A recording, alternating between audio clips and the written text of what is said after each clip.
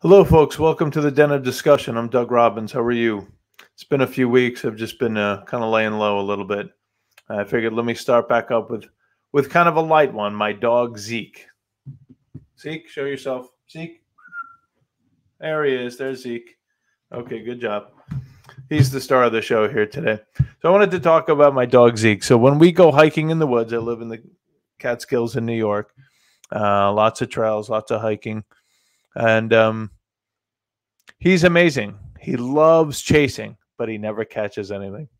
That's the amazing thing about him. He loves chasing. He's a hunting dog, I think, by instinct. He's what they call a Catahoula leopard. He was a pound dog. We got him about a year and a half ago.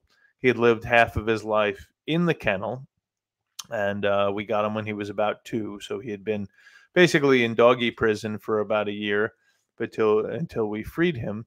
And very sweet boy, and he loves to hunt, loves chasing animals, squirrels, rabbits, birds. But what's funny is he never catches anything. He loves digging, but he doesn't catch anything. So chipmunks, woodchucks, doesn't matter. But he never catches anything. And what's amazing, though, is that doesn't deter him. Every day, every time we go hiking, he's as thrilled as the first day to get out there, sniff stuff, and chase things. And what's amazing, though, is he has clearly a very short memory because unlike a human, humans get depressed and deterred and disappointed. He believes every time he chases something, he's going to get it. And if we only had that mindset, right? If we believed what we were going to chase, we were going to get, that this is mine, we would do it every time.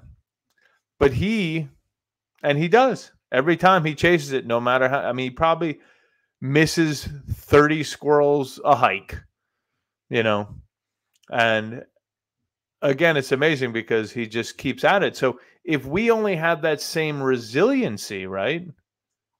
That same belief, that same excitement, enthusiasm, because he's so excited to chase that squirrel. Like it's his life's purpose to see if he can get that woodchuck, which would probably beat him up, or the chipmunk, which he never gets, even though they hide under, dead tree stumps. He digs and digs and digs, but he doesn't get him. So it taught me this great lesson of resiliency. And again, to have a short memory, because one day he probably will get something. Not yet, though. It's been a year and a half. And he's fast, too. I guess the other animals are faster.